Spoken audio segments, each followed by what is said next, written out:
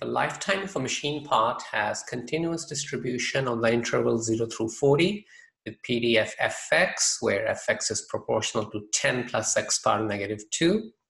Calculate the probability that the lifetime is less than 6.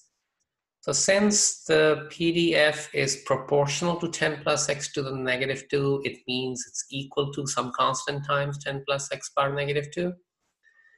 And k can be found by using the fact that any PDF integrates to 1 over its entire interval. So here the interval is 0 through 40. So the PDF will integrate to 1.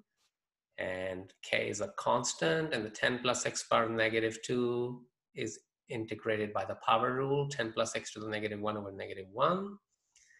And then when we substitute these limits for x, we eventually get k is equal to 12.5.